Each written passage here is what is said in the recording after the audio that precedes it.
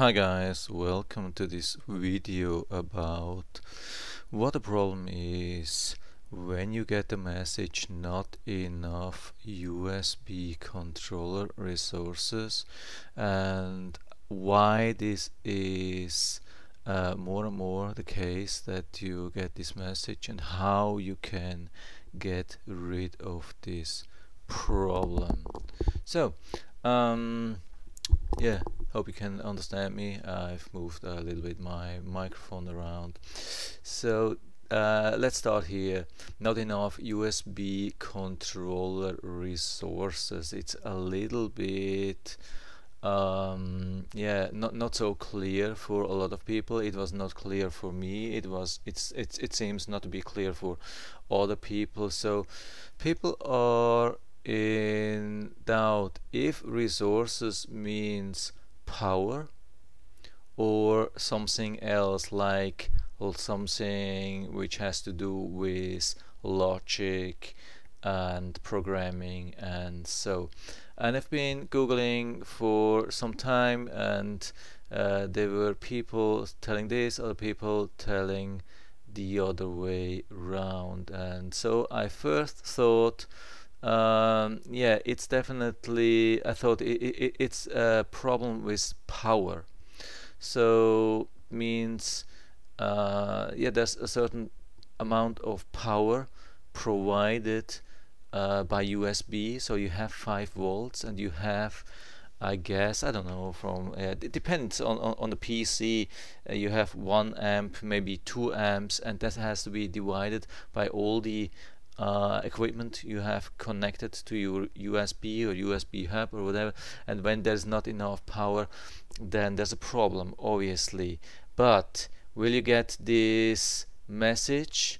I mean, that would mean more power would mean that you need hub, like a USB hub with an external power supply. This is what a lot of people are suggesting.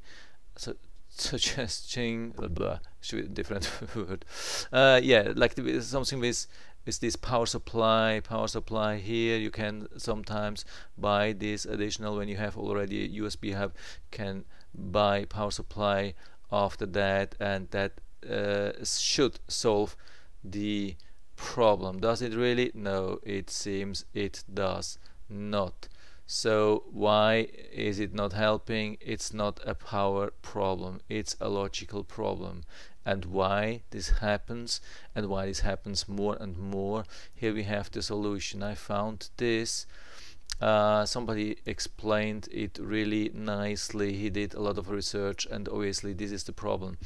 With USB 3.0, which we have more and more. I mean, it started with USB 1, nobody has USB 1. Then we had USB 2.0, so a lot of computers still have USB 2.0s, and a lot of cheap USB hubs are 2.0.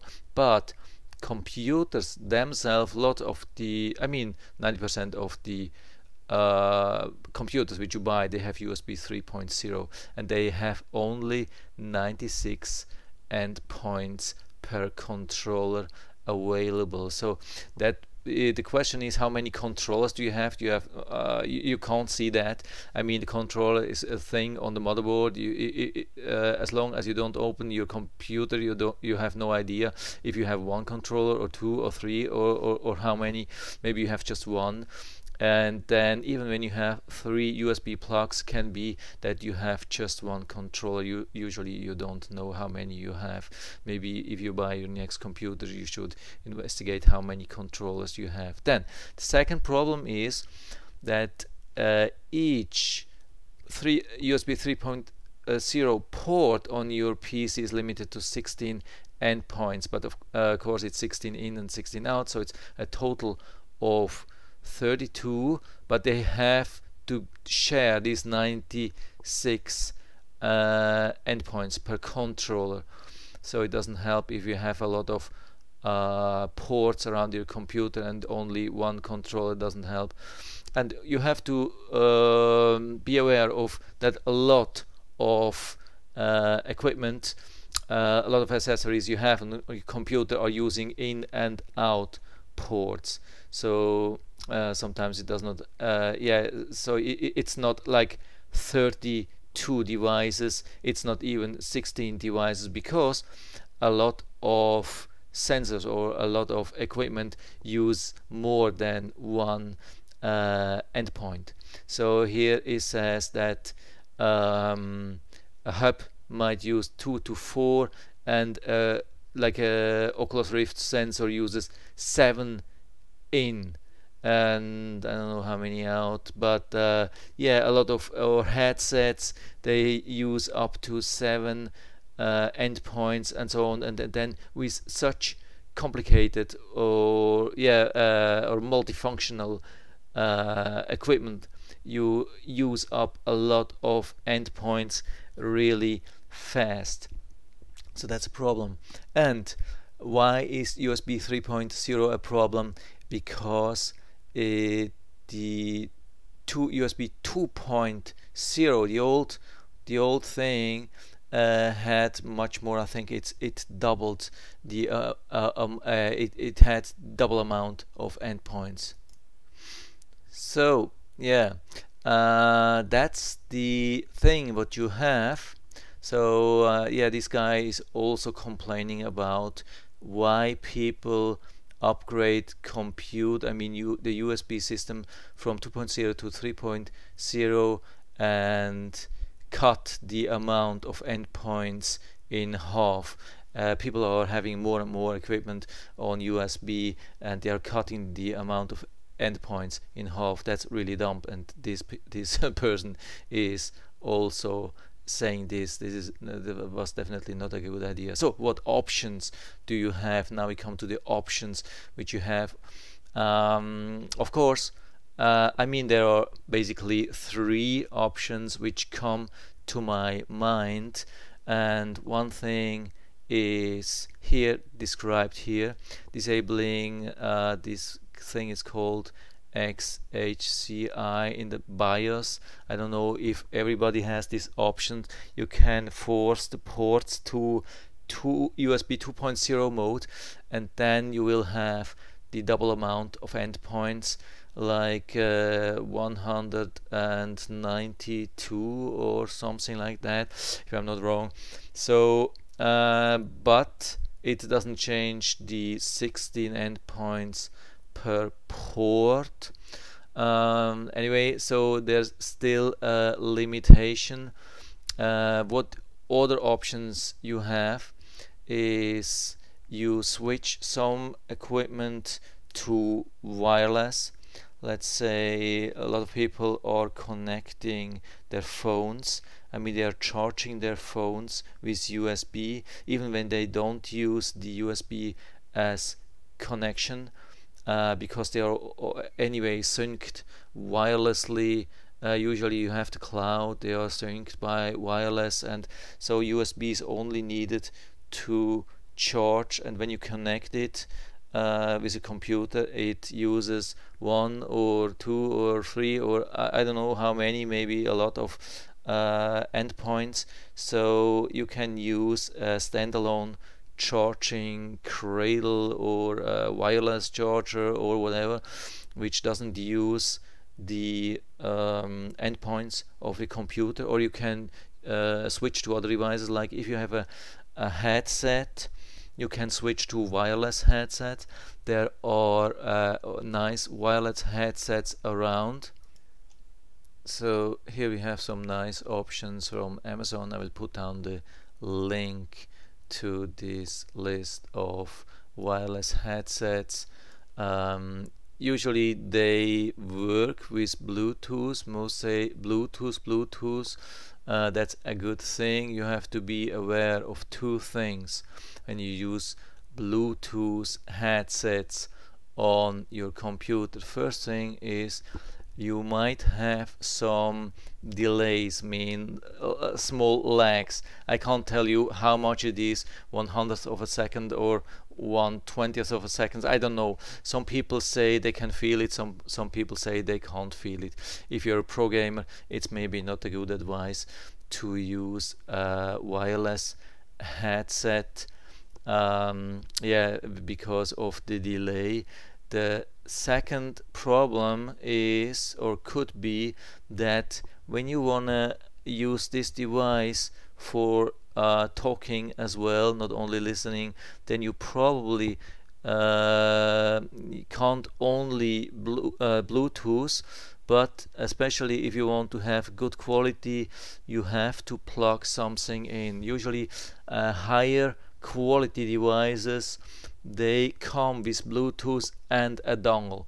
So you connect by Bluetooth, and then you also have to plug in a dongle, which uses again endpoints, and that doesn't solve this issue. So there are nice headsets here. I'm going to buy one too, and I will try and test and see also for gaming, see how it works. What's definitely important, that you buy good quality and not cheap. If you buy something for $32, yeah, it could be that it's not the best thing, even when it comes with some good reviews. They could be paid, especially when there are not a lot of them.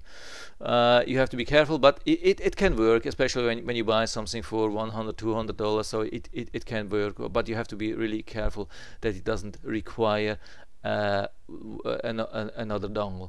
So I mean, there is also other equipment like wireless mouse, wireless keyboard, wireless and so on, but you always have to be careful.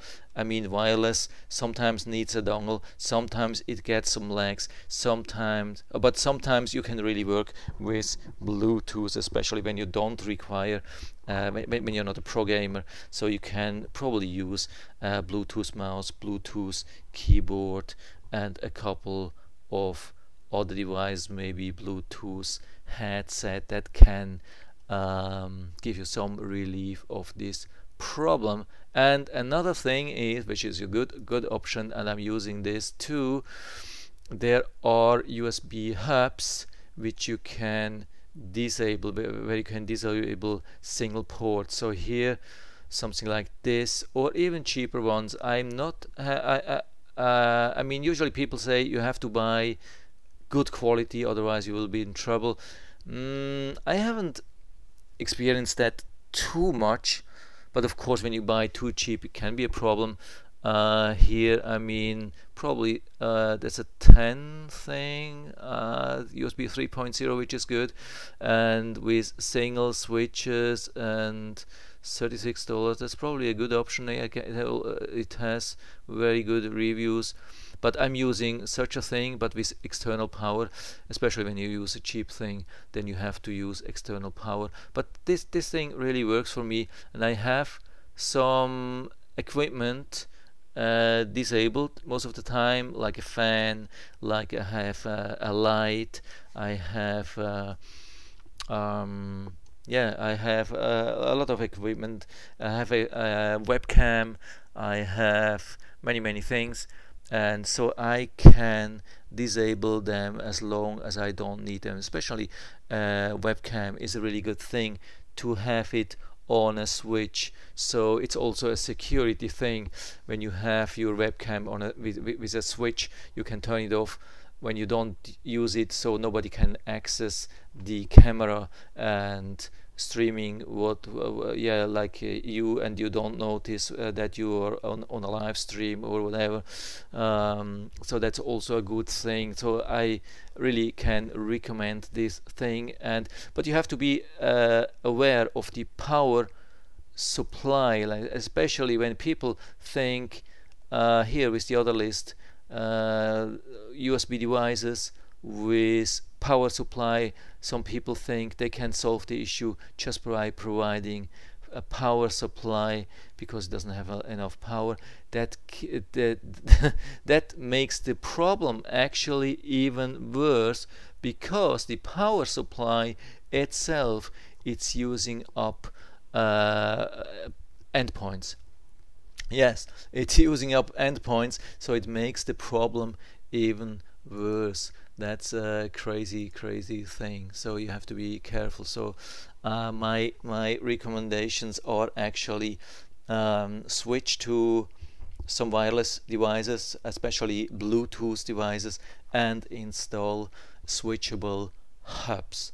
These are my most important recommendations, and so I hope I have been able to help you a little bit with that. If you have any questions or comments, just write to the comment section below. I'm always happy to talk about these things. And if you like the video, give me a thumbs up, subscribe my channel. Thanks for watching, and see you next time.